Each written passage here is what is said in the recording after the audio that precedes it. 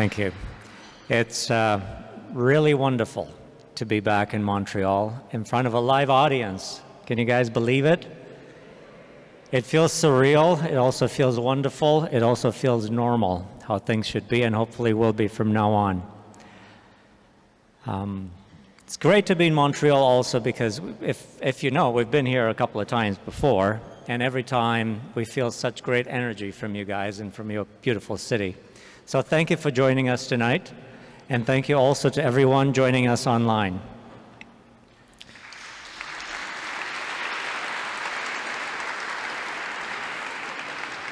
This year feels special for us at Side Effects. First is the fact that we can host an event this way. But secondly, our company has turned 35. It's a very young 35, mind you. We have the same culture that we started with, very embracing, very relaxed. We're very focused still, always, on VFX. We do what we love to do. And hopefully every release that we put out there is an expression of our company as well an expression of what you need. So it's really wonderful to give you 19.5. This is happening only 9 months after the release of Houdini 19. That's pretty quick, and I'll explain how this came to be. Actually, a lot has happened since we released Houdini 19 a couple of months ago. We put out a lot of training material. We hosted Hive events. We grew our staff. But what about the product? So for the product, our self-mandate for this dev cycle was to cool our jets a bit.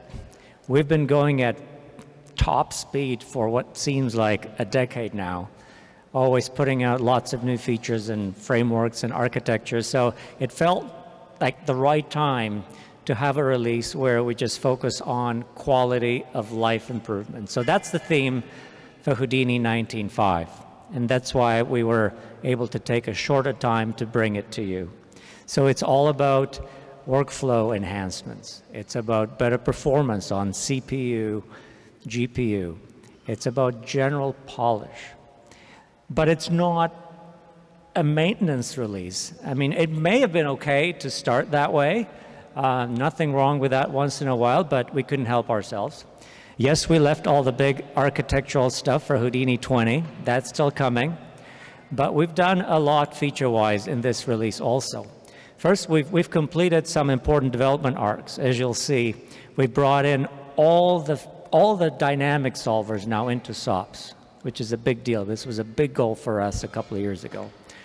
We've completed, quote unquote, hair grooming, and so on. And then we've advanced Solaris, and modeling, and Pyro, and lots more. And I can't say enough about those Karma renders. Just wait till you see that Karma XPU. Just wait till you see it. Anyway, I've talked enough. Let's begin. To lead us further through this presentation, I'd like to invite my two friends and colleagues, Rob Stauffer and Scott Keating.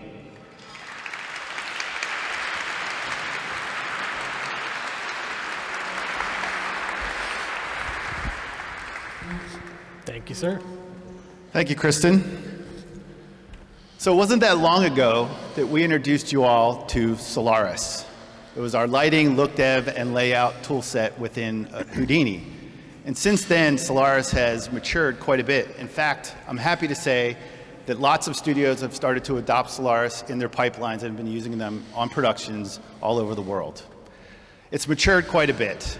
We introduced some new brush tools in Houdini 19, and with 19.5, we've enhanced those brush tools, and we've even made it even easier for you to make your own brushes. We've added render region support. We've added things like subsurface scattering to Karma XPU. We've also worked hard at encapsulating a lot of the mysteries and intricacies of USD to make it easier to understand. A new scene import node that makes it easier to bring in things from the rest of Houdini so you can take advantage of Solaris lighting and rendering, as well as even utility nodes like a motion blur lop to make it a little bit easier to deal with motion blur. So with that, I'm going to turn it over to Scott to take you through some of those features. All right. Thanks, Rob. So let's just do it. Let's dive right in. So we're going to start out with some brushes, but before that, we're going to start with the render region. So the render region, I mean, this is something people obviously want. With Solaris, the whole viewport is kind of a live IPR render, but it's still useful to be able to zero in on something, just render in the area you're interested in, especially when you're doing something like this. So here we've got one of our new brushes, which is kind of like a spray paint brush, a scatter brush, something that allows you to paint lots and lots of assets really quickly, give them nice orientations and so on. We can also use a nudge brush to kind of tweak their positions over time. And really, this is just meant to sort of speed up your workflow a little bit, let you place a lot of things quickly. And again, that render region to dive in and start rendering little pieces of your scene, just verifying, what the viewport and the render are going to give you in the end. So what we're going to do now is try out another little brush. But before we do that, we're going to talk about how these assets that we're using can be stored in these different libraries. So here we're loading up these wood assets. So this lets you sort of categorize your assets and load them up when you need them. So wood or rock or plants or whatever, and keep them in separate libraries rather than one massive library. And in this case, we're using a new brush called the stack brush. And this basically does exactly what it says it does. It stacks things on top of each other. You can see these planks being stacked up. We sort of randomize which assets are being pulled from.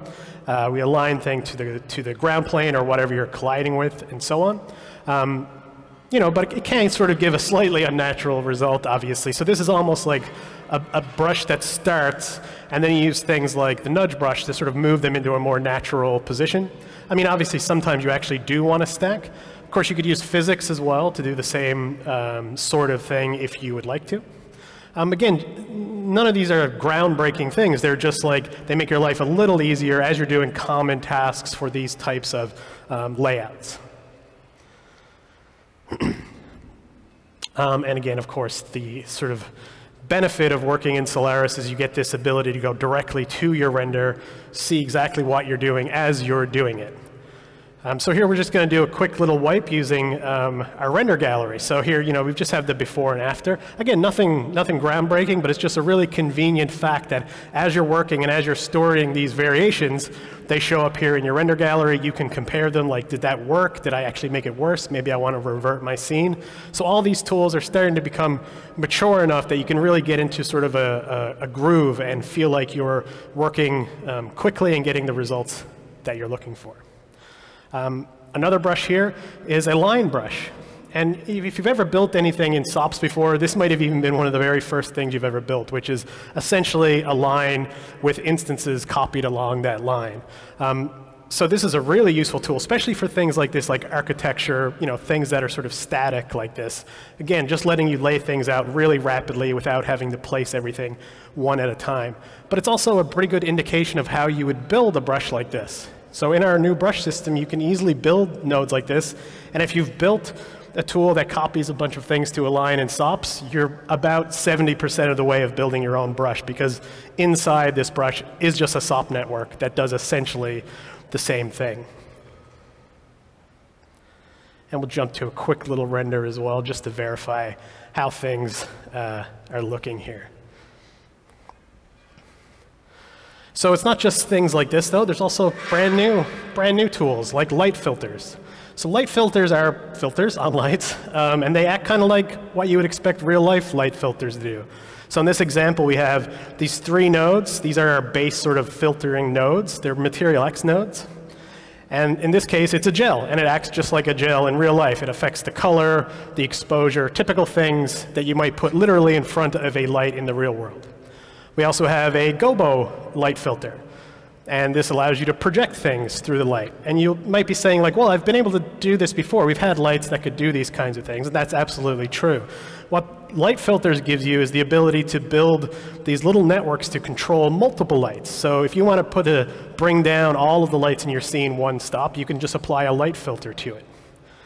Here's an example. We have the barn door filter, which acts very much like the barn doors we have on some of our default lights. But again, if somebody hands you a scene with a whole bunch of lights in it and they don't have barn doors, you can apply this light filter, apply barn door lights to them.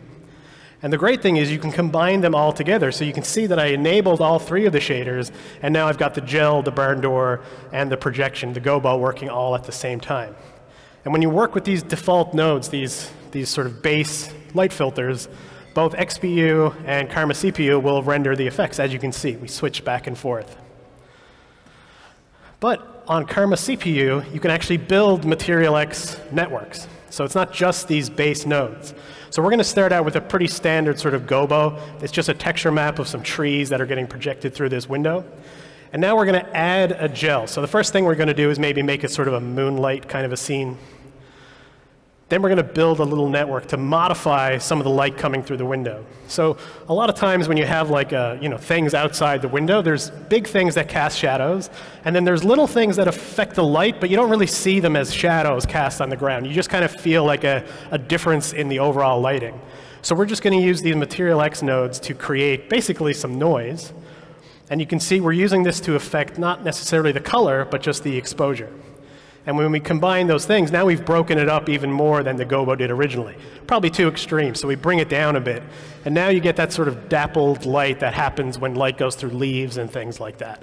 So these light filters are really powerful ways of modifying your scene in a sort of a procedural way. And again, of course, these can be wrapped up and used on any lights that you would like. So let's take a look at another example here, a pretty classic sort of projection onto a screen. So we're going to use this network to do a couple of things. First of all, we're going to use it to blur our image. But then we're going to drive that with a ramp.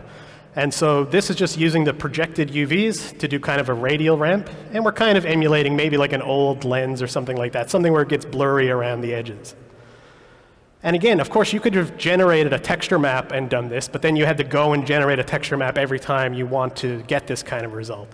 The nice thing about this network is that it's editable in this live sort of way. Here we're just tinting that same sort of blurriness with another color. Again, this kind of almost make a feeling of like, again, an old dirty lens or something like that. You can tweak the blurriness, and now you've built a nice little tool that, again, you can apply to any of these projected textures that you might want. But like I said, it's not just a light thing, it's multiple lights. So here we've just got a bunch of lights lined up against this grid, and we're going to build a little network that just filters the light based on the distance to where it's hitting. In this case, we're going to use these ramps that are technically part of Material X, but also developed by us to give that power to you, the users, because Material X doesn't actually have ramps. So we're sort of filling in the gaps here and providing those tools. But you can see we can change these lights by modifying this network in a pretty simple kind of way. And then here's just a sort of a fully rendered example using all the techniques that we just talked. Now this is sort of more subtle than the examples we gave, but you can see the kind of dappled light on the desk, the projection texture of the map there. So again, all these tools come together just to give lighters or anybody who's building a scene like that just a little bit of extra time to sort of tweak lights even more than just the standard lights. It's especially important if a setup is handed to you and then you need to modify those lights en masse. And just as a quick aside, we've also added something called the dash box. So the dash box is this new sort of pop-up that you see here. And when you trigger it, you basically are searching all parts of Houdini. So in this case, I just searched for motion blur, and one of the hits was our new motion blur lop. But the dash box is truly sort of a global search. So for instance, I can do like, I want to find the geometry spreadsheet pane, and it'll jump me directly to the geometry spreadsheet pane. I can jump back to the scene viewer just by doing the same thing. And navigation is sort of a light version of this. It's probably easier to click the tab, but sometimes you have a lot of them. But you can also use the hashtag path there to search for nodes, node paths. In this case, we found the Karma lop. Then we're going to do a hashtag parm and say, well, now that I found the Karma lop, show me the resolution. And you'll see that it jumps me directly to the parameter and lets me begin altering it immediately. The same thing can be true of display options, just as another example. So if we search for depth of field, it jumps me to the display properties, to the place where the property exists, and even sort of flashes a little line there to tell you where it is. So it makes it a lot easier to find things. Houdini is a very big piece of software. There are a lot of preferences and display options. Sometimes people watch our presentations and they're like, where is that thing that they talked about? So the dash box gives you a really fast way to do it. And keep in mind that this is just step one. So the Dashbox currently is a global search, but with a little imagination, you can imagine where you can go in the future. Like, why not just toggle on and off that display property directly from the Dashbox? You know, why not show help directly in that scene? Right? That gets you faster to the information you want and lets you make those changes quickly. So it's a search, but it's potentially sort of a global control panel for Houdini coming down the road. That's a bit of an aside. Let's get back to rendering here. So Material X, we're continuing to add nodes to make you have more functionality available to you out of the box. You can see this KMA on the node there. That stands for Karma. And that means this particular Material X node is for Karma only, because Material X does not have a curvature node. But so we don't want to just say you can't use curvature because it's important to have it. So we're developing those, and as fixes or the gaps are filled in Material X, we'll replace our nodes with those so that it matches the standard. And you can see really nice sort of effects, just mixing materials, given this sort of copper patina look. Here's another one, facing ratio, another useful shading operator here now in Material X. And sometimes people ask us, like, why Material X? You have Vex, you have VOPs, like, why do we need this other thing? And there's a couple of reasons. One is that you know, there's the potential of interoperability between other renderers. That's pretty important. But there's also just the fact that XPU will never run Vex shaders. It's not possible to do it. So we want to have one language that both renderers can use, and this gives us an avenue toward that.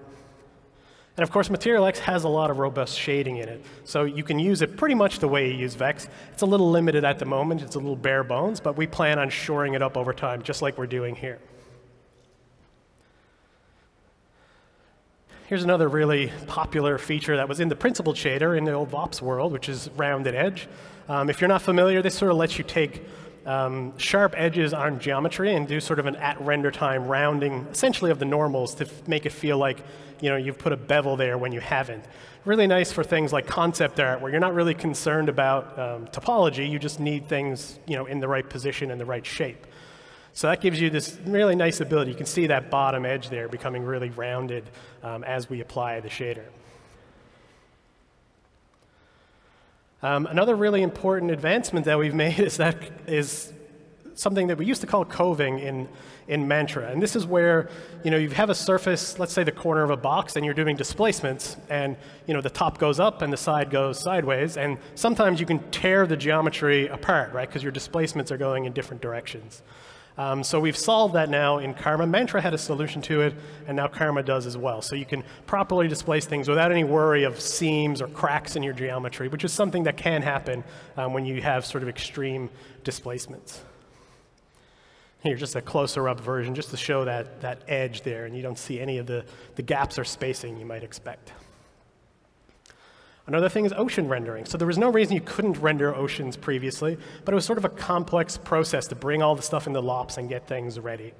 So what we wanted to do is create a Karma Ocean LOP.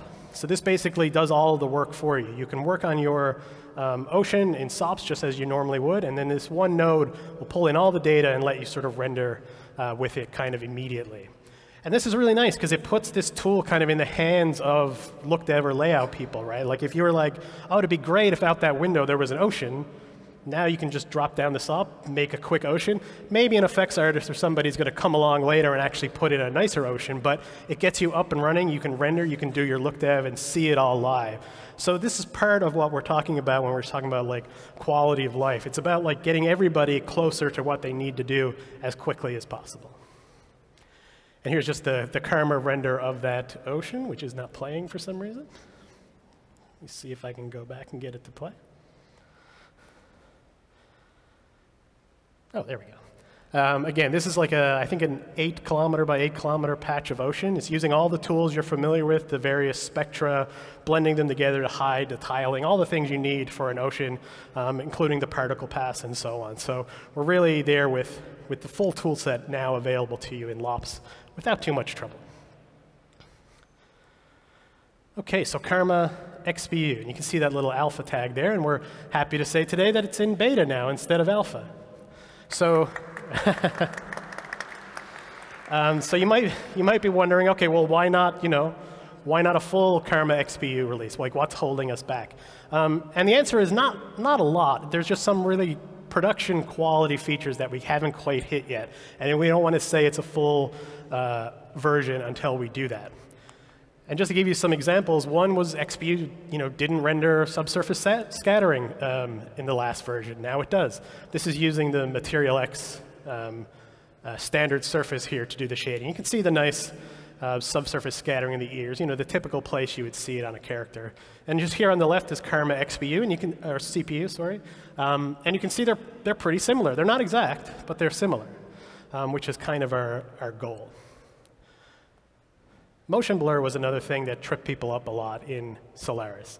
So we've created a motion blur LOP, which basically handles the caching, the setting of properties, and all those things for you. Again, trying to smooth out those rough edges for people who maybe don't know the intricacies of that kind of render pipeline. So here we have CPU, this our hairless capybara here, walking around. You can see the motion blur, of course, the SSS. And the same is true of XPU. And you can see, again, how similar they are. But there are some subtle differences. And I will mention that there probably will always be some subtle differences, because Karma CPU and Karma XPU are completely different renderers. They share a name, they share the shading language, but there will always be some difference, because they're technically not actually the same renderer at all. Our goal is to keep them as close as possible, but there'll always be some drift. However, if you're rendering with XPU and you use the CPU version of XPU, which I know is a little confusing, that will always match the GPU version. So the CPU version of XPU will always match the GPU version. They are the same engine. It might be a little slower, but it will give you the same result, which is nice if you ever need to fall back for memory reasons or so on. So here's just a quick example. You might even remember this from the last launch if you watched it. And this is like a little demo scene that we had some people build as kind of a fake commercial. And we basically asked them, hey, can you just re-render that in 19.5 and tell us what the results are, what's different, try it in XPU. And we got some really nice feedback. So you can see in the upper right corner there, 2 minutes approximately, 2.5 minutes for the XPU frame that you see there. But a nice sort of benefit was also that CPU itself was faster. So we're constantly, again, we're making those improvements, trying to speed up all of these things. We're not just relying entirely on XPU to be the fast version of Karma. We want everything to be as fast as possible, especially because the reality is, at least for the next couple of years, maybe not 3 or 4, but at least 1 or 2, not everything can fit on your GPU. If you're rendering huge effects, you're looking at 100 gigs of RAM, not 16 gigs of RAM. So there's always going to be a place for these kind of renderers, at least in the near future. Here now is just the video playing, just to give you an idea that even though we're saying XPU is in beta, you can render scenes with it. It's absolutely a capable renderer, a fast renderer, something that will give you really good results. Like I said, we're holding it back just because we don't feel fully comfortable that we've hit all those high-level, or I should say low-level production quality issues here. But certainly for most scenes, general scenes, you can absolutely use XPU. So now we're going to move on to KineFX, and I'm just going to invite Rob back up on the stage to do a little intro. Hey, thanks. So that's 19.5 dot release, and all that is in Solaris, which I think is pretty amazing. Lots of great stuff in there. Material X, like Scott went over a lot of Material X networks and nodes. We are committed to making sure that Material X is fully supported by Karma. Speaking of Karma XPU, it's looking amazing, I think. And if all goes well, we're hoping that early to mid next year, that we can take off that beta tag and make it Karma XPU Gold. So let's hope. So up next, we're going to talk about character and character effects and creature work. We're going to start with KineFX. But overall, this has been sort of a midpoint release for a lot of this stuff. We've added more mocap controls, better filtering for imported data. The crowd's got a little bit of a boost with a new look-at system that Scott's going to take you through. Grooming continues to improve or grow as a complete tool set. We have mirrored brushing and combing with support for asymmetrical grooms. which is really nice. So yeah, we have a lot of good stuff there, and Scott's going to take you through. All right, thanks, Rob. Right, so KineFX. And we've included our crowd tools in KineFX in this particular presentation. I mean, they're technically separate things, but the reality is the crowds tools ingest KineFX rigs. So they're kind of the same system, even though they kind of overlap in certain ways. So let's take a look first on some filtering that we're going to do. So this is a way of taking some motion, typical motion that you've brought in, and smoothing the data out. So this is something that happens quite a lot. You get some sort of noisy data, and you want to smooth it out. And so this smooth motion SOP basically lets you do that. It's a dedicated node to smoothing motion, as it says. Of course, we took it a little further. You can include attributes in there, so it's not just the transforms, it's any attributes that are on the points can be smooth. Color would be an obvious one here. And I want to point out that we're using the Butterworth filter, which if any of you are character effects people or character rigging people, you'll probably know the Butterworth filter. It's sort of a very popular filter people like for doing this kind of smoothing.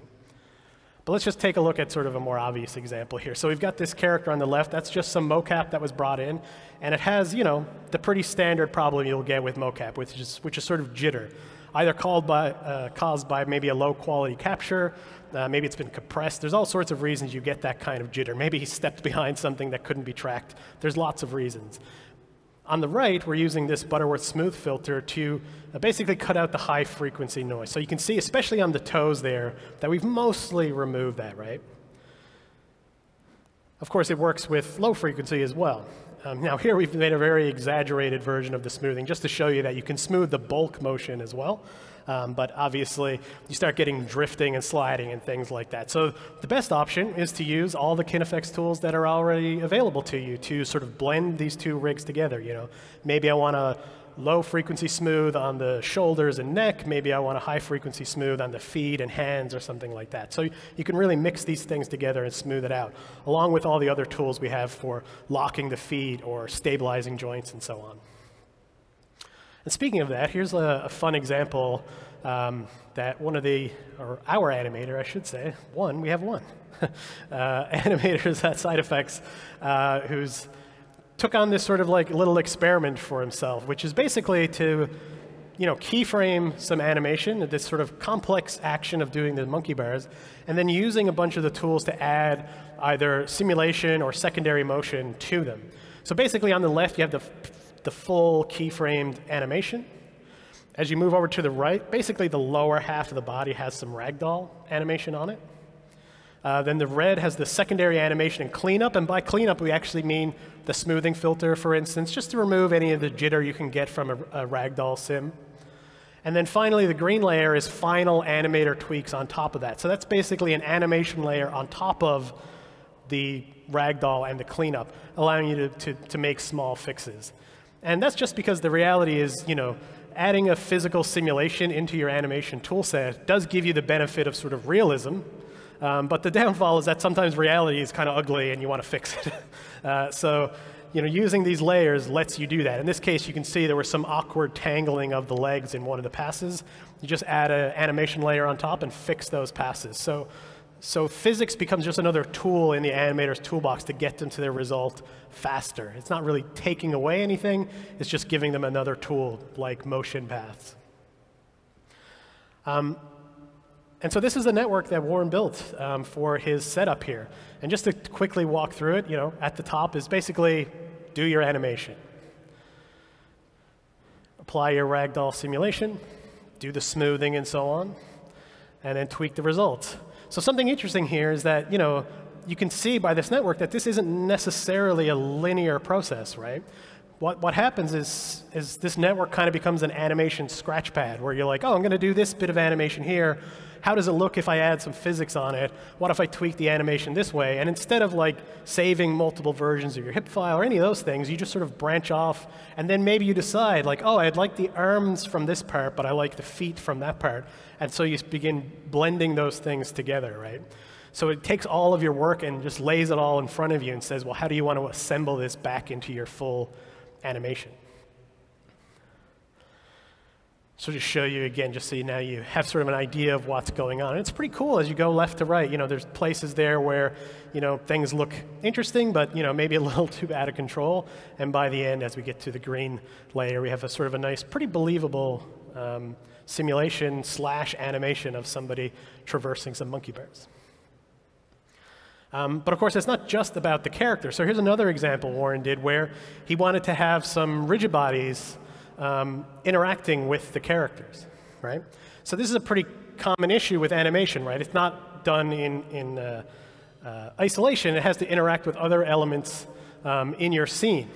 But typically what would happen here is an animator would animate probably with no physics at all, just like a rigged table or something like that.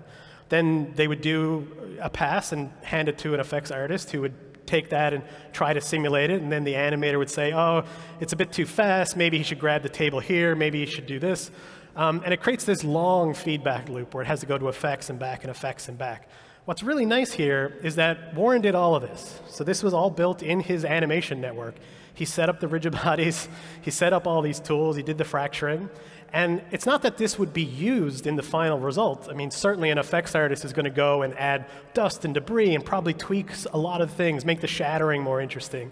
But what it gives him is the ability to actually interact directly with the simulation, see the results, and immediately start tweaking it, rather than, again, going through this long feedback loop that can happen. So again, everybody ends up kind of doing the same job, but it's passed off in very tight circles instead of these long paths. Here's just an example of our capybara friend. He's got fur. We gave him some dignity now and put fur on him. And here we're just using the retargeting tools. So we take that same animation that we did before, but we've applied it to this capybara rig. So this is another really useful point, is that an animator can actually start working immediately, before they even necessarily have the final rig, and just use all the kit effects tools to say, again, oh, I've got a new rig, fine, I'll do a little retargeting here, I'll do an animation layer there, I'll bring all this stuff together. And in this case, for instance, the capybara's arms and hands are very different than that stick figure, and so we had to use joint locking and things like that to actually lock the hands to the handlebars. So again, this is a layering process. Animators layering on physics, layering on retargeting, working up to a final result to give the best. Now, of course, this could be taken much further than this. There's some, there's definitely some oddities. Apparently, he falls at the end, so maybe you should do that again. But it's just an idea of like how far you can go with these workflows, all the way to basically a completely different character. And that kind of leads us into character effects. So we're going to start out with crowds, and this is the look at that Rob mentioned earlier. So first of all, we had a look at tool in our crowd systems previously, but it was pretty limited, and it was limited in a bunch of ways, one of them being there was really only one target you could use. There wasn't that much control over how the look-ats were performed. But here we've really pulled that apart now and had tons of options. So in this case, the blue robots have a 20-degree field of view. The orange have a 70-degree. And you can see that basically the blue ones only look at things directly in front of their faces. They don't look at anything else. Whereas the orange ones, they'll pick up that something is coming towards them from a long way away. So this is just a way to add variety to your agent. Maybe this particular type of agent is very focused, so they're not looking around. But maybe this one has a very wide field of view because they're worried. I mean, these guys kind of look a bit worried here. But there's also something like attention span, right? Like when you're walking around and you're looking at things, you don't necessarily see something interesting and then just stare at it until you can't see it anymore, right? There's usually a time that you kind of lose interest in whatever you're looking at. So here's just two sort of extreme examples where on the top, they basically have infinite attention span.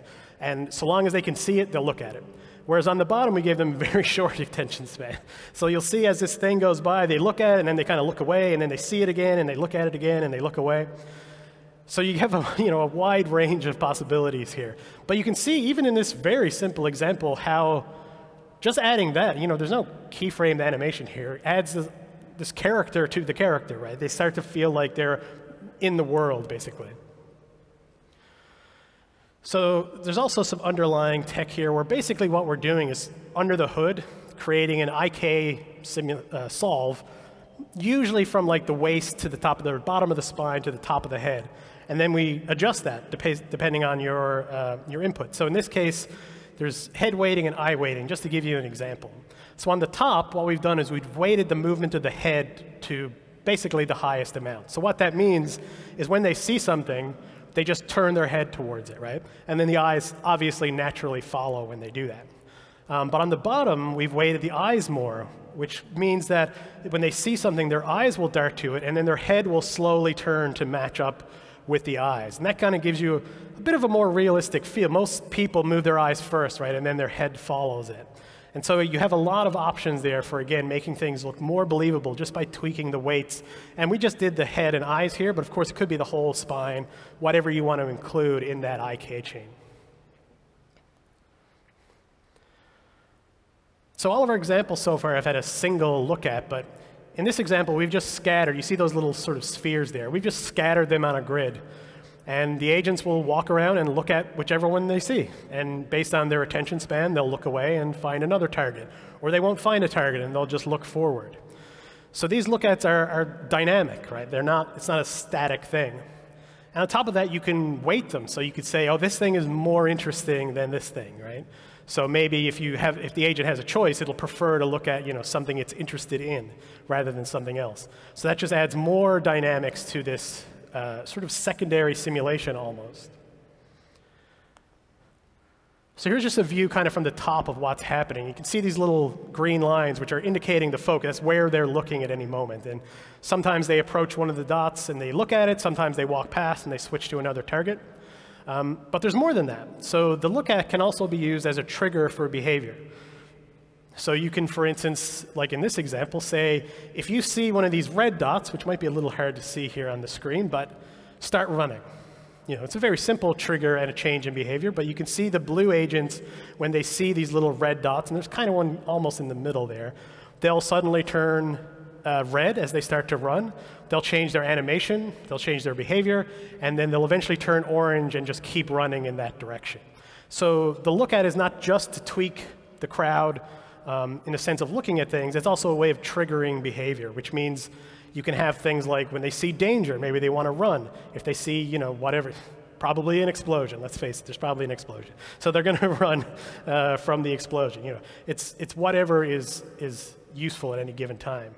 And when you see it rendered like this, even though these are all like the same blue agent, and really their only behavior is to randomly wander or run away, but just by adding that look-at, it really gives a lot of life to this scene, right? This is a very simple crowd scene with essentially two states. And yet you occasionally see them kind of nervously look around. You'll see a guy run through the center of frame now in a second with his arms out. So, you get this behavior with just a few things. And you can imagine, if you actually layered on real, more realistic behaviors, you would have a much more believable crowd. Of course, speaking of that, here's a more believable crowd. They're still basically just wandering, essentially randomly. The trick here is that they're actually looking at each other. So there are no look-at targets in the environment. Instead, we've said, hey, if you have dark clothing or light clothing and you see somebody wearing the opposite color to you, and they're heading toward you, so not if they're walking away, but if they're coming toward you, look at them. So now you get this feeling that the crowd agents are actually interacting with each other in some sort of meaningful way. And as we pull out here, I also just want to mention that this is not just for close-ups or for hero versions of crowd agents. You can apply this to every agent in your scene, right? There's not a huge performance hit in doing this. So you have a lot of benefit. You can add this to every character you want. And a final note I want to make here is that this is part of the crowd solver. It's inside of our DOPS, our dynamics context. But there's also a SOP version of this. So the SOP version can't use triggers and things because the simulation is done. But you can still modify the agents in SOPs using this look-at, which is really nice because it means you can do a generic crowd simulation. Maybe there's complex behaviors and all that stuff, and you don't even want to get into thinking about look-ats because it's not relevant to your scene. Bake all that out and then apply the look-at to it in basically a real-time sort of environment where you can grab things and move them around and see how they interact with it. So much like Rob mentioned us trying to move things into SOPs, this is more. It's like we want to make more of these tools available to you outside of the simulation context because artists are sort of familiar and feel at ease in SOPs. So again, it's a 0.5 release, so a lot of the things are like continuations of things that we started. So here's some more updates to our muscle simulations. And this is a pretty simple one, but it solves a real problem. And a lot of these problems we've now learned from our users, right? That's one of the benefits of putting a tool out there is people tell you what they think of it. And so you can start making adjustments based on that. And a really common problem with any sort of character simulation, whether it's muscles or cloth, is bulky sort of characters like this. They put their arms down by their side, and there's no room for anything in there to live, right? Cloth will get trapped in there. Tissue will get trapped in there. And so what these things basically are these things that don't really affect the simulation in terms of the velocity and so on, but they will act as a collider.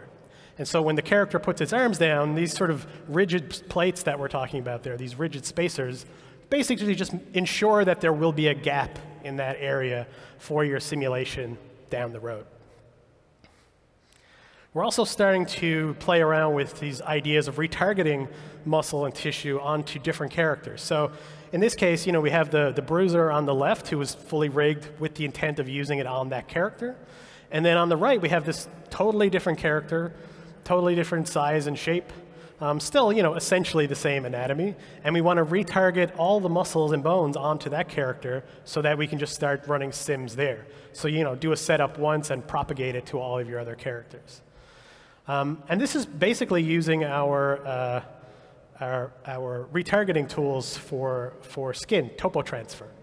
And the basic workflow here is to set up landmarks, just as you would expect between your mesh for, in this case, the bruiser, and your mesh for the sort of troll character. And then do the topo transfer, so you have the same mesh now transferred to the troll. And then we can use our new point deform node, which has a lot of new options to make point deforming better, to essentially use that skin to deform everything inside of it. So it basically drags along the bones, the muscles, the tissue, all the stuff that you would need for the next step of your simulation. So this is a really nice workflow that it's not really even a new tool per se. It's really just like a discovery, that we made as we were producing new tools, saying like, hey, you can actually get pretty far just with the tools that exist. And now that, of course, has inspired us for the future to think about, well, can we make this more robust? Can we make this into a more sort of solid example? But you can see you can get pretty far just as it is.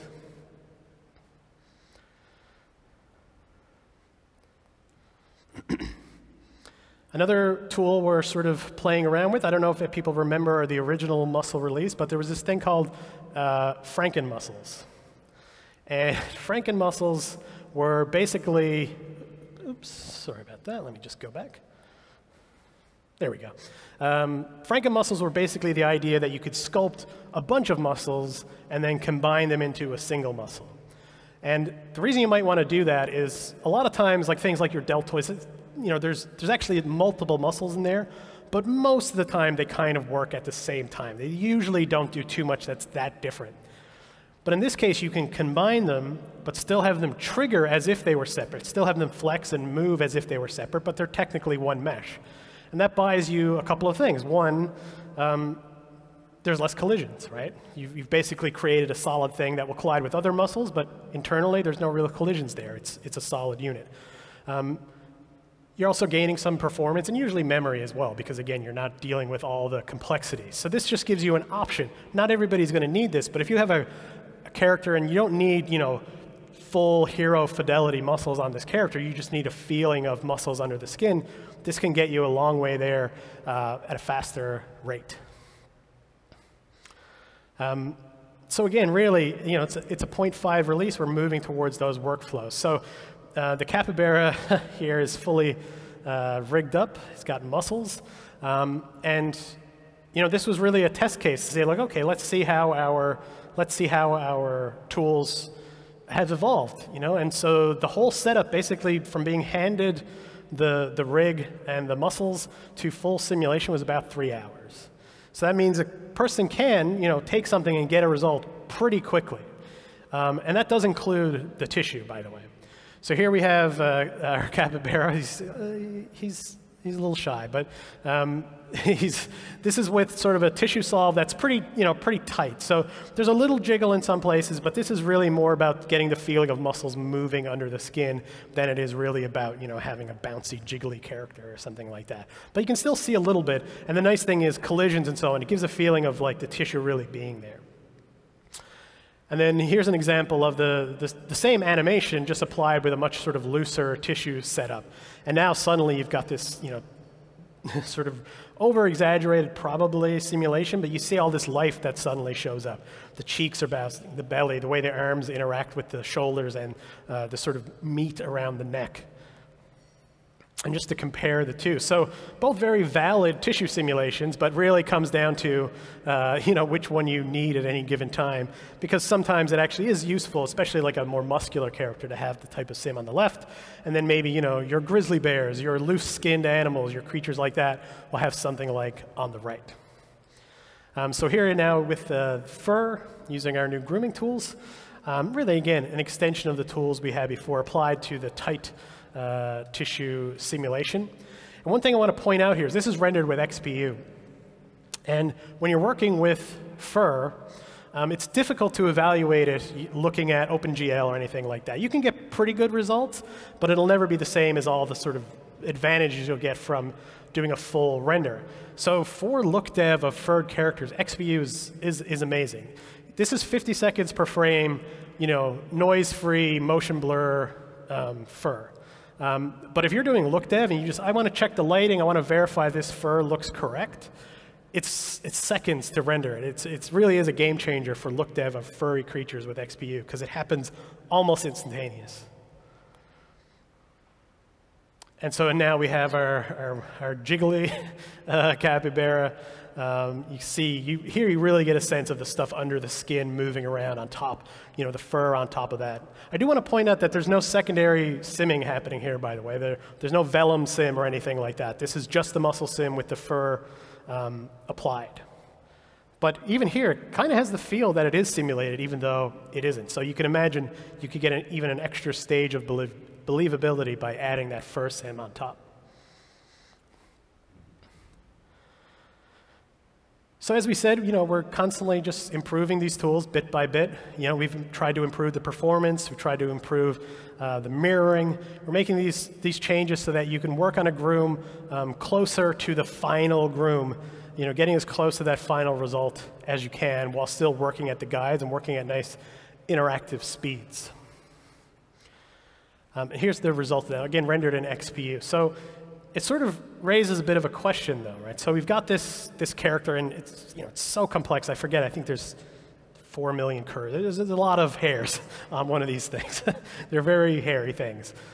So we've done that, and then maybe we want to add like a little bit of a sim or something to it. So here's just an example of just adding just a little bit of wind to the fur. And the question becomes, well, how do I actually render this, right? Like, how do I get this high-res fur into Karma? And up until now, the answer was generate 5 million curves and then store them on disk and read it back in, and you've got your fur, which is not a great answer because that's a lot of potential data, especially if you had lots of these characters. So some of you may know that Mantra actually had something called a fur procedural. And what that basically was is that you could take this hair generation network, and when you went to render it, it generated the curves at render time. So it was never stored to disk. It just handed the render of the curves and said, here's your high-resolution fur. And it's a really, really useful tool because it saves tons of data, saves caching things out. The problem is it only worked with Mantra. So as soon as you were trying to render with a third-party renderer or something, you were out of luck. You were back to baking everything out. So in 19.5, we've introduced something called Husk procedurals. Husk being the thing that generates renders through Hydra to USD and so on. And what a Husk procedural allows you to do is exactly what I just said. You have a network, a fur network. At render time, it generates the fur and it hands it off to the renderer. The wonderful thing is that if you're a Hydra render delegate, you can now consume these procedurals. So here you see Karma XPU, CPU, Arnold, and RenderMan all generating this hair at render time. Right? So they're taking the guides, they're generating this hair at render time to get this result. So again, saving you tons of data, tons of caching out. And we don't have an example here, but there's actually 2 modes. So you can take a full high-res simulation that you, groom that you've produced anywhere. Maybe it's Houdini, maybe it's somewhere else, and then just deform it at render time. So maybe you do want to generate all those curves, but you only want to do it once. You don't want to do it on every frame. So you can actually use the new fur and hair procedural to deform the hair. And technically speaking, the technology that allows this is much more generic than that. So in the future, what you're going to start to see is almost generic geometry processing happening at render time through this Husk procedural with networks that you build. So not like this, with our hair procedural is essentially a fixed sort of pipeline. But down the road, you'll be able to build your own sort of network of nodes and have those generate things at render time, which is very exciting. Obviously, fur is an easy example, but you can imagine just about anything that you would like to build at render time that maybe you don't need to see all the time as a really, really useful feature. OK, so we're going to move on to modeling and side effects labs. And once again, I'm going to bring up Rob to introduce. Thanks. Well, let's talk about muscles first. I think we're getting some really nice results from what we saw today. We're getting closer. We feel really good about it. There's a couple of things left that we feel like we want to make sure that we get in there, because we want to ensure that we're delivering reliable, realistic results to you and to your clients. Grooming, we're working on an all-new feathering system going forward, including art-directed feathers. With crowds, we have things like artistic controlled motion paths. And of course, we're working with KineFX. We're moving towards all new animation and rigging system for Houdini 20, including dynamic rigging and adding physics to your animations within the viewport. So very exciting stuff going forward. Modeling. So we've talked a lot tonight about quality of life. We want to continue to up that quality of life for you, provide amazing tools, make life easier for you, give you more interaction in the viewport. So we continue to strive to improve that as much as we can. With the amazing Side Effects Labs team, they continue to create great tools like the Polywire UV tool and the new ambient occlusion tool to help, again, with that quality of life. So again, back to Scott to go through some of those tools. All right, thanks, Rob. All right, so let's start off with the curve tool. We introduced the new curve tool in Houdini 19. It has a ton of features in it, but we weren't quite done. We want to add some more. So one of the things we're going to show you is this automatic control point. So when you switch things to automatic, instead of controlling the handles, it basically attempts to smoothly interpolate through the control points. What that means is, obviously you get these rounded corners, but also you can sort of move things around in a much easier way. But if you want to go back to Bezier handles, you absolutely can. So this is a per point control. And speaking of that, there's now orientation is handled on the curve stop. So if you look, you can see the little spine sort of rotating around. And this is really critical for some types of tools, right, where you want to be able to have things spiral or move around a curve. So the combination of those things allow you to then take that curve tool, embed it in an HDA. Here's sort of a classic racetrack HDA, probably one of the first HDAs you ever built if you've used Houdini. And you can see how having access to all those tools almost just lets you sculpt this asset. You're just grabbing it and moving it. It feels very natural in the viewport. If you want to bank that curve, you turn on your orientation handles and you just go ahead and bank those curves. So not only does the curve stop give you these tools, but then the curve stop can be embedded inside of other tools, giving you a lot more control. Of course, you can drive all this stuff procedurally as well with orientation along curves, other nodes like that. But this is a really nice interactive version of it. And on top of that, every release, we're sort of moving towards making the curve stop itself fully procedural so that you can drive it via attributes. You can ingest curves and say, these points are auto curves. The orientation on these curves are this or that. So you'll eventually be able to drive all of this that way. But for now, it's really the focus is the interaction with the curve and other HDAs. Since we're talking about these tools and sort of the UX and UI around them, we've also added some preferences for the HUD. So the HUD gives you lots of information about your tool, and we've added some convenience options like, simple stuff like a drop shadow, for instance, for when the background is bright. Or maybe you actually want to add a background so that you can really see the HUD information without being cluttered by other things. We've also added controls for the size of it. So that, if you want it very small, just up in the corner, you can go ahead and make it very small, and it'll hide away up there. Of course, you can hide the whole tool itself as well with Shift F1. But this is just another way. We're just trying to get you to work in the viewport, use the HUD, and then, of course, give those tools to you to build your own HUDs, right? So now your HUDs can take advantage of this. So when you build a tool, you can use the same tools we use, right? So the tools then kind of become cohesive, even if you have custom tools within them. So here's a really interesting node, and this is a very low-level node. We've kind of gone from extremely high level to very low level. So this is something called tangent field sum. And just sort of a brief explanation of a tangent field. I mean, it kind of is like what it sounds like. You get tangents on the geometry, usually flowing along the surface. And the goal of this node is to make those as smooth as possible, right? So they follow the geometry in logical ways. You can see the ones, on the hard edges following those hard edges. You can see the ones on the surface following those surfaces. It can also be calculated on the primitives themselves, so you have a lot of options. And if you look at these little red dots, they might be a little hard to see on the screen here, but there's these little red dots called singularities, and that's places where you have to internally split the mesh apart so that you can calculate these. It's almost like a parametric set of UVs that we create for this node so we can generate the tangents. But you can imagine, with some control, some interesting effects you can get. So here's just an example where, the long sort of yellow vectors that you see are just an attribute on those points that point in some random direction. They're just rotating around. But you'll see all the other tangent vectors smoothly interpolating, trying to account for the directions that you've set on those attributes. And again, this is just an example, just kind of drive home the idea of smoothly transitioning between these tangents and interpolating over the whole surface. It's not local, it's the entire surface. And where you can go, I mean, this already kind of looks like, a starting groom setup or something, right? But you can imagine driving particles from this, or using this to generate geometry where maybe these kinds of patches and directions are important. So here's a suite of tools, really, from Side Effects Labs dealing with cleaning up scan data. In this case, some photogrammetry of that sort of castle that you see in the lower left there. And here's a great example of how a suite of tools doesn't necessarily have to be directly related to the task, right?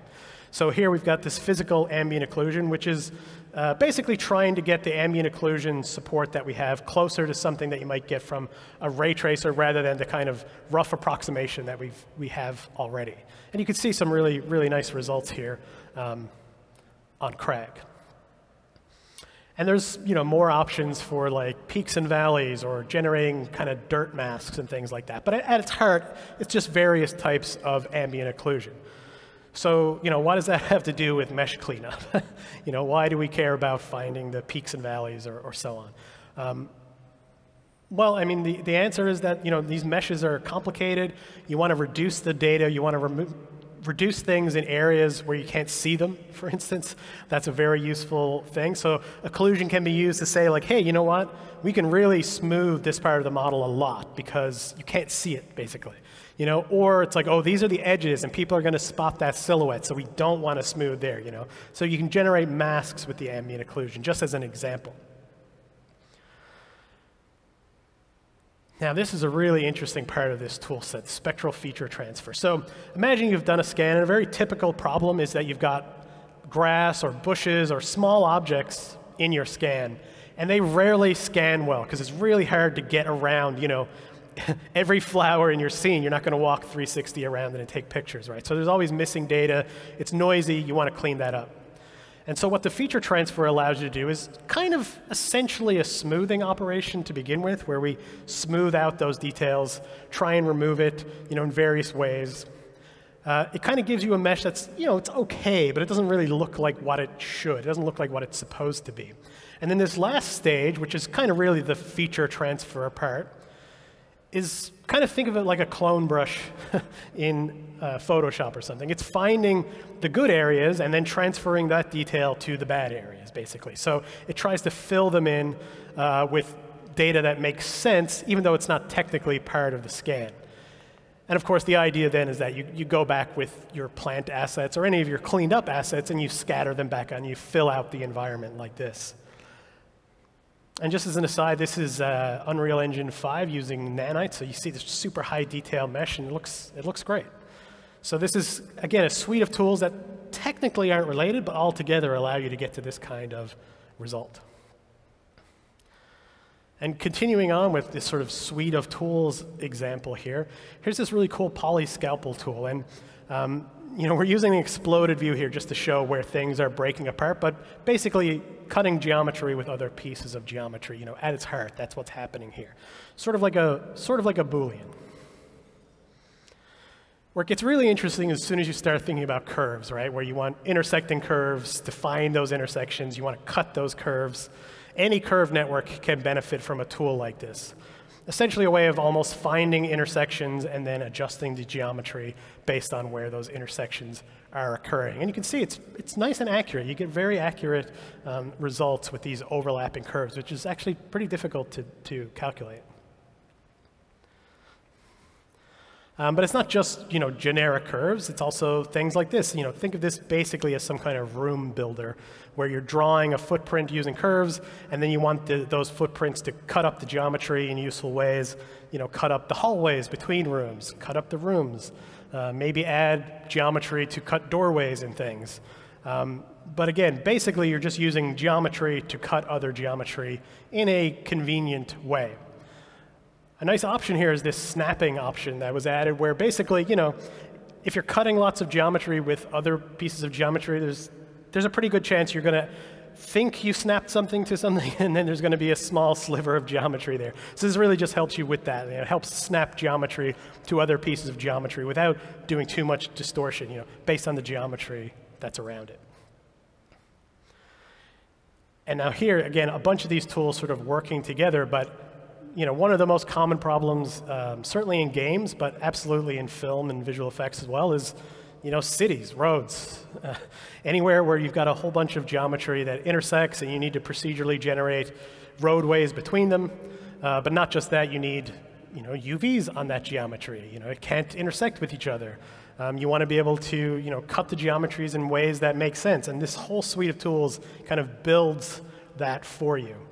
Also includes things like adding geometry patches, which we'll see here just in a second, which means that you can add pieces of geometry to cover up intersections. Maybe you've got specific geometry with specific UVs that need to go over those patches. Or in this case, maybe you need to round the corners of those intersections in order to add, I don't know, a sidewalk in a sort of medieval kind of setting or something like that. But either way, again, a whole suite of tools dedicated to a task, but each of them with their own individual uses, right? Yes, they're targeted towards this large use case, but each one of them sort of individually useful in their own way. And speaking of individually useful, this is a great tool for, again, kind of dealing with these wire networks. Tree is a good example, where you may have specific needs for how the UVs need to be laid out, right? Different uses have different ideas.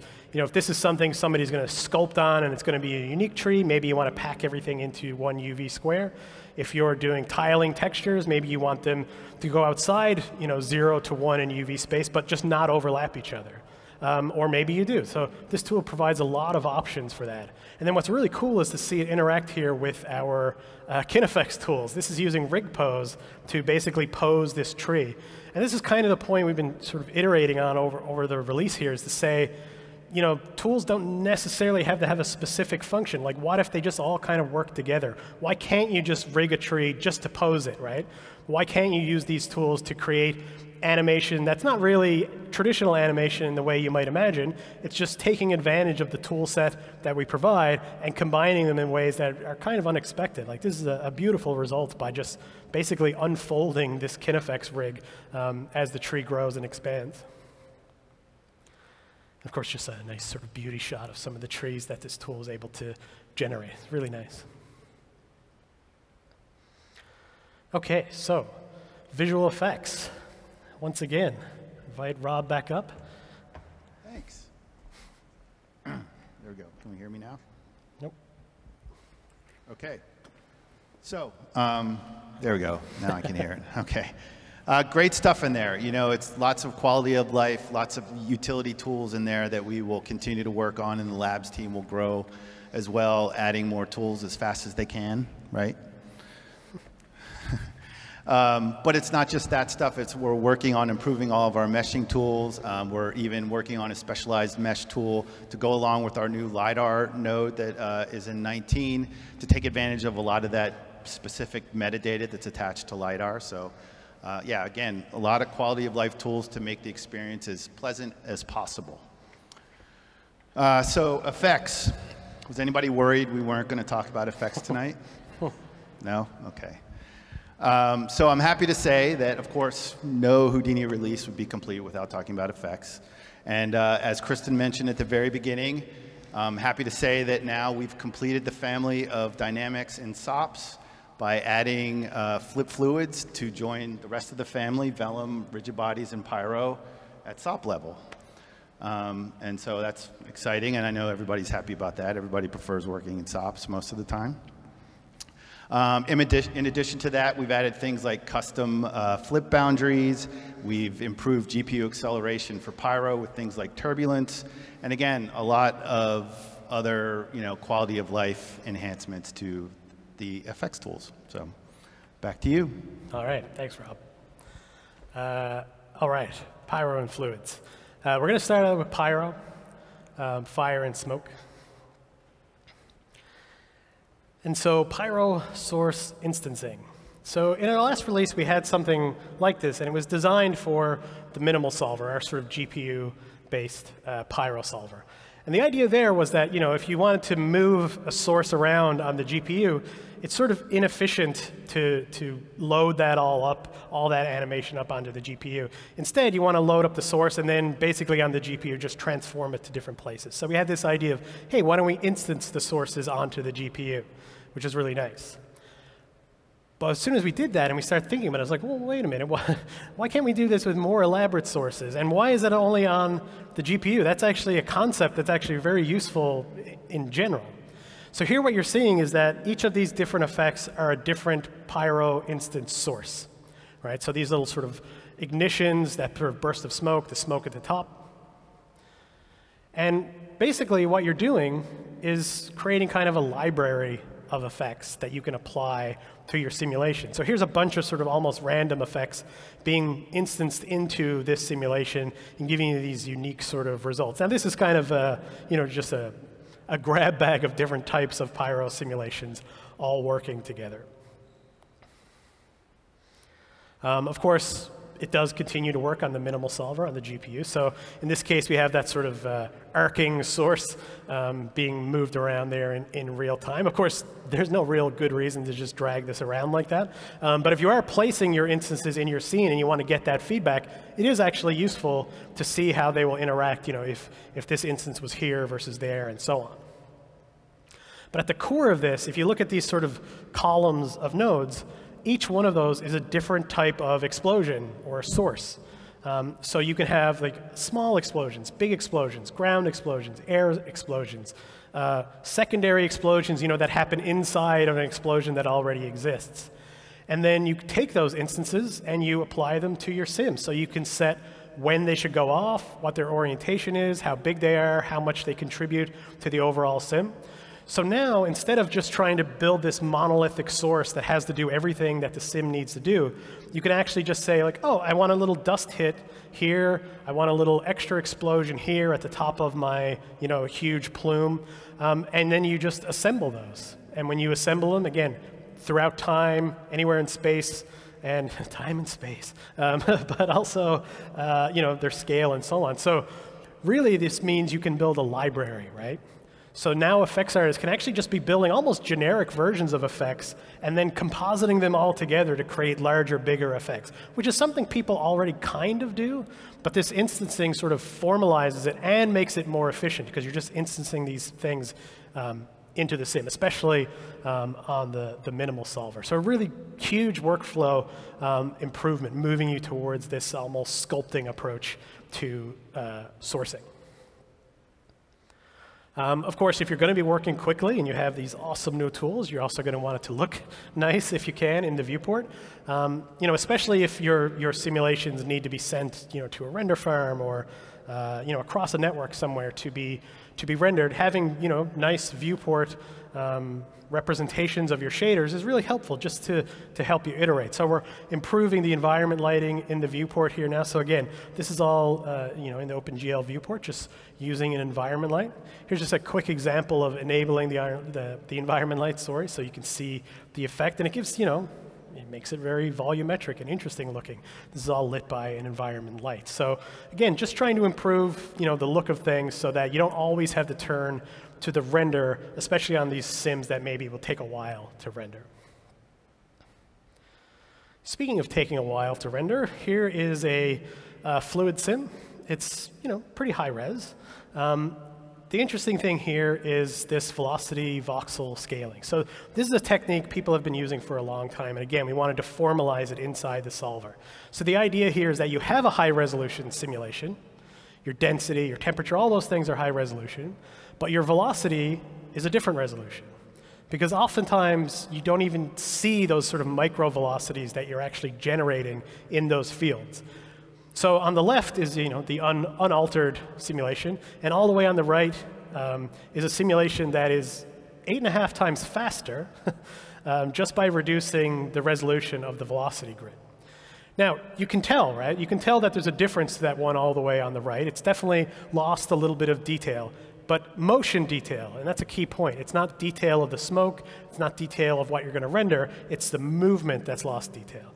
But in the middle, even though it's 2.25 times faster than the original, it's almost identical. Can you spot differences? Absolutely, you can, but there's a huge benefit to both memory and performance when you do this. Right, so now it's sort of an option for you to use. Is this a hero shot where I'm going to be right up in that smoke and I need those micro velocities, those little curls? Or is it a background element and it's not worth paying the cost? I still want the detail in the smoke. I don't want a low-res simulation. I just am not as concerned about the tiny, tiny details, again, of the motion itself. So this is a really useful tool now. You can kind of scale up and down your simulation and get these results without paying a huge cost. We're also, continuing to work on our exports of these things. So you can generate all this stuff, but what if you work in a real-time scenario, and you can't deal with these massive simulations? So we're just side effects labs, again, coming in, improving the tools. We already made a huge improvement in 19, now more improvements in 19.5. Here's just an example in Unreal and Unity, kind of using a sprite sheet kind of workflow. And more than that, it's not just about, making the tools a little easier to use, which definitely is important, but it's also about providing, the community with information about, well, why do you want to do this? How do I do this? Maybe you want to build your own tools, and these learning materials will help you get up there. So we're kind of talking about production tested, things that people have really used. We're getting that feedback, that information, then we're putting it out as learning material to help people get over that hump and really start taking advantage of the tools that we offer. And there's more than just your standard sort of pyro. There are these, very effectsy, games effectsy sort of setups, and you want to know how to do it. How do you get this into a game engine in a reasonable way? So again, taking feedback, putting it out there as learning material, hopefully getting people up to speed on these tools as quickly as possible. Okay, so fluids. Let's talk about a couple of things before we get to the SOP level flip solver. And we're going to start out with the ocean spectra. So you saw this render earlier in the presentation, using the ocean LOP. But underlying it is a new Encino waves support. So Encino waves are kind of just basically a new library of waves. And the controls to get at those waves are much simpler than the standard sort of setup we had in the past. So if you look at this, they all look like waves, which is obviously the goal. But under the hood, it's a little easier to use. It's easier to get to an ocean that looks believable, and the controls are much simpler. Which again, Rob has mentioned it a couple of times, quality of life and workflow. So this really gets you to where you need to go faster with oceans. Here's a really interesting tool from Side Effects Labs. So if you look close, you'll see this sort of wake traveling through the water there, and that's something called a Kelvin wake. So this is a type of essentially deformer, really. It's not even really a simulation. It's something that generates these wakes, and then you can add them to your ocean. So it's a really nice, convenient option if you don't want to run a full simulation on this stuff. You just need something that indicates a wake behind it really quickly. And this essentially works in real time because, like I said, it's not really a simulation at all. But still, a really nice, useful effect. And here is the shallow water solver. This is a brand new fluid solver inside of Houdini. This works on height fields. So it's a 2D fluid simulation. So looking at this, you might think like, oh, well, don't we have the ripple solver? Isn't that a thing that I could use? And that wasn't 2D, that's 3D. Like, why do I need this thing versus the ripple solver? And there's some really good reasons. One, the ripple solver is not really fluid dynamics, really. It's basically a bunch of springs next to each other. But on top of that, it doesn't really have any fluid dynamics at all. So in this case, the water lands on the rocks, and then it runs down the rocks, and it eventually fills up this sort of area, and you see the drops that are hitting the water are creating ripples and so on. So it is a 2D solve, so you don't get splashes, you don't get things like that. But if you imagine trying to run a flip simulation to give you this result, you absolutely could do it, but there would be a very high cost of doing it. It would have to be very high resolution to capture these kinds of details. So you'd be paying an enormous cost for not really that much value, whereas this runs very quickly. You're basically operating on a more or less a texture map, really. And so you can get this sim out, a second a frame, less depending on the resolution. So you can get a really high quality result without having to go to a full-on flip simulation. And the nice thing is, because it is in our height field workflow, you can do things like, hey, I want to bake that out as a texture map sequence, or I want to bake that out and then start doing things like smoothing areas that I don't like, or maybe I want to add some noise, and you just use the height field tools to do it. So keeping it in that format suddenly opens up a ton of possibilities of how you can edit this.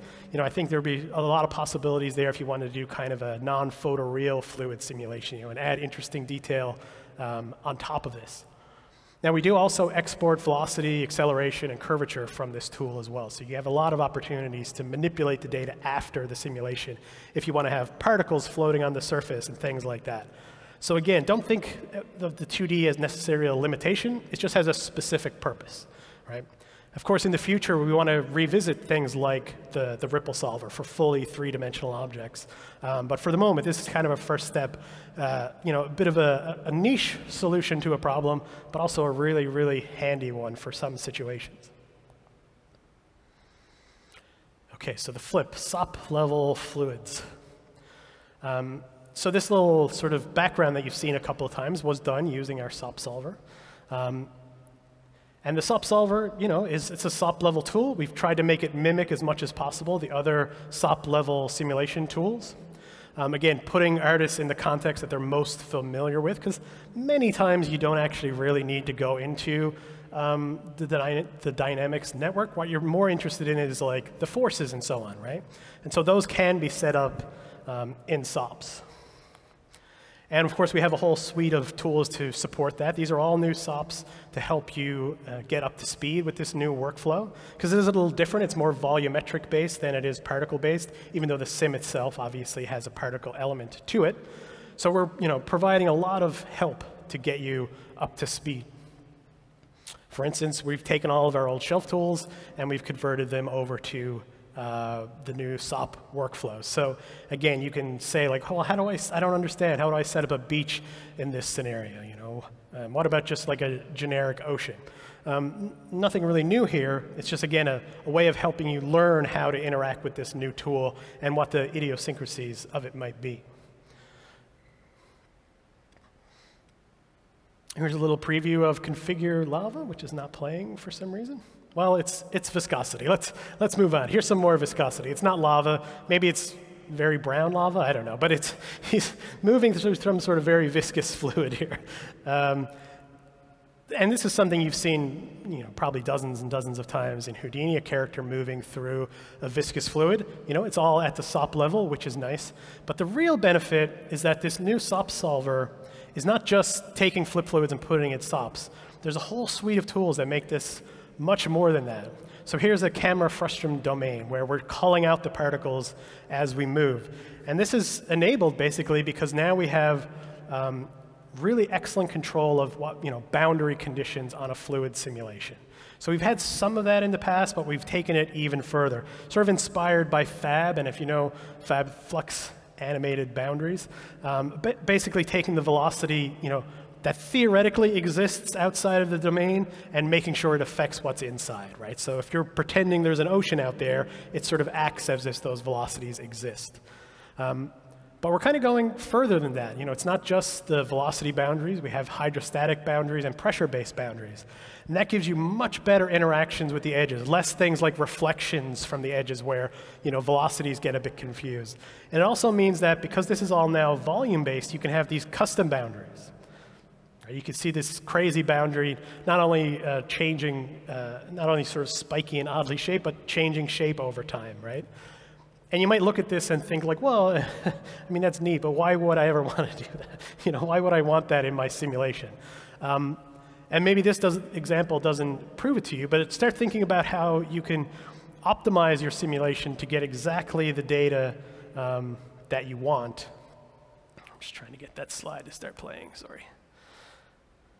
There we go. So in this case, we have this animation path. And maybe you only want to sim right around the character, right? But you still want it to move dynamically through the environment.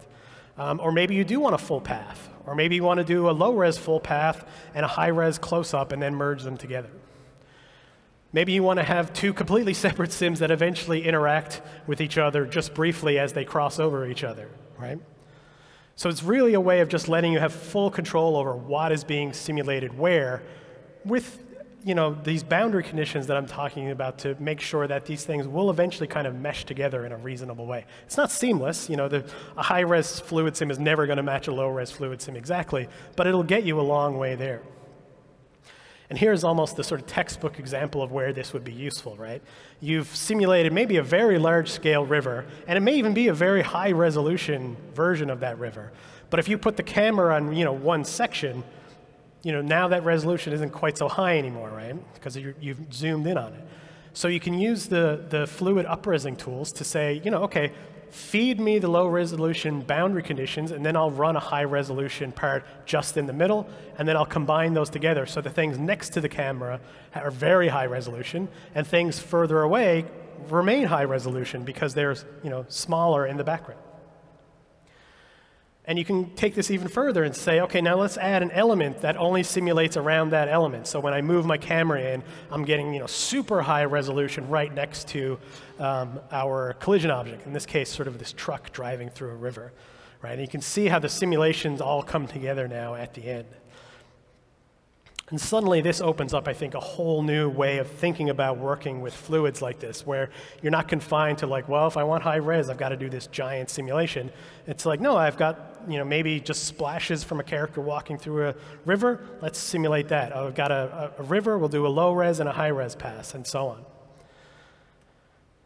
And it means that you can work on things almost in isolation to a certain degree because you know that the animation is going to flow through those boundaries, those new boundary conditions, to give you new results. So here we've got this enormous shark coming up out of the water behind this boat, for instance, but simmed completely separately, right? But able to ingest one sim and add that into its own sim to give you this sort of more seamless result. And on it goes, multiple boats on multiple paths, for instance. Suddenly, you can spread your simulations across your render farm to some degree. Of course, you're going to need some sort of information to pass between them. So it's not like you can just isolate them entirely. There needs to be something, sending one piece of data to the next. But nevertheless, it gives you a lot of options. And then finally, just a nice render here with Whitewater. Now, I do want to point out, it is a 0.5 release. The Whitewater solver, unfortunately, remains a DOPS-only tool for 19.5, which means you will need to do that as a secondary pass in this sort of traditional way. But obviously, looking forward to Houdini 20, basically, as much as we can possibly get into SOPs will be in SOPs. But luckily, the data still works. So even though this SOP level tool exists, it still works perfectly with the original Whitewater solver. And then finally, we've got this really nice little animation here using those SOP tools. You've probably seen this a few times, but the results are really great, all rendered with XPU, kind of bringing everything that we just talked about together into this one simulation. So I'm going to take the opportunity now to welcome Kristen back up to the stage to help wrap up our presentation. All right, thank you. This guy, and that guy. Thank you so much, Scott and Rob, for tonight's presentation. Amazing tour de force, as always, honestly. We hope we've been able to impart some of our excitement for Houdini 19.5, and you take it and you play with it and you tell us what you think. Houdini launches in just a couple of days. There you go, July 20th. So not long to wait before it comes into your hands. Of course, the night is always too short to show you everything that we'd love to show you about the release. But this list hopefully gives you a better idea of everything, or most of the things that are making into Houdini 19.5. There's lots of nuggets there that hopefully you'll find interesting. Some of them I'll mention. How about support for Python 3.9? And no support anymore for Python 2.0, or 2.7, I should say. I hear some applause. No booing. So there's that. And there's a lot more. There's a lot more to that. So lighting overrides, for example, in Solaris, that's something that is very, very important to have. And a ton of enhancements to PDG/TOPS, also known as task management. That's now a very mature part of Houdini. It's enjoying broad attention and broad adoption. And would you believe it that we launched it on this very stage, if you remember, Scott, exactly 3 years ago. So time really flies. All right, and that's just the stuff that went into Houdini 19.5, but a good chunk of effort, a good part of our team actually tunneled under 19.5. The idea being that they're working on features and frameworks, architectures that will see the light of day in Houdini 20 and after that. And a lot of those are inspired or are exact, implementations of many of your wishes, some of them your gripes as well. We don't always respond to the forums, but do know, please, that we watch and we listen. So we're planning in all the work that we do, before and in the future, we plan for implementing those wishes, but we have to do that in a kind of steady fashion and also in a way that's sustainable for us as a team. So please bear with us as we get through each and every wish you have. Eventually we'll get there. We also have a long-term vision for the CG pipeline, especially now in this age of super high performance machines and extreme demand for large-scale procedural computation, and we're talking to studios to make sure we get it right. It's really a paradigm shift that we have in mind. But that's all over the horizon. For more of the near to midterm, you heard some hints from maybe one or two from Scott. You heard a bunch from Rob. Really the big one is skin effects, like full-on rigging and animation with embedded physics into kineffects. That's the big one coming. That's the big train coming to the station. Feathering was mentioned as well. And let me tell you, it's looking awesome already. I'm very excited personally. Can't wait for you to see it. And more and more. How about multi-shot management? And you need that as a lighter, you need that for that part of the pipeline, but that could be a lot more than that. That could give you an editorial view into your whole work, right, into your full session, multi-Houdini sessions in one. So these are the kinds of things that are percolating, and eventually we'll get to them, and some of the work has started. And maybe I'll mention one more, Vulkan. So we've started a complete redesign, rewrite of the viewport, It has Vulkan at its foundation, so all the goodness that comes with that will come to you, and that will make it not only a modern, utility, 3D utility, but the plan is to make it, a real-time cinematic render, a complement to the two offline renders, Karma CPU and Karma XPU. So I don't know, can we call that Karma RT? I'm not sure, but that's also in the works, so we're excited about that as well. Now, it's easy for me to talk about all these things that are coming, but truly the day, the night belongs to Houdini 19.5, so I want to end this presentation by thanking everyone who's contributed to it. I'll start with R&D, of course, developers, TDs, members of the UX team. Yes, we have a UX team, and Scott runs it. Right, Scott? I do, yeah. All right. And he does a lot more. Our QA and docs, and so everyone in R&D, but also you guys, so the community. The feedback from you, the alpha, the beta testers, the independent contributors to Side Effects Labs, our own staff that's part of Side Effects Labs, and they are really awesome. I can't imagine so few people doing so much so quickly. And then let me mention the marketing team, because they don't usually get the dues. They make things like this happen. And it happens, seamlessly for us. We just get to stand here and show off the stuff that we've done. It's fun for us, but they carry a lot of the effort to put us here. So I really want to call on Paula, Fiona, Bill, and Chris. You guys rock. All right, so thank you, everyone. Enjoy Houdini 19.5. Good night.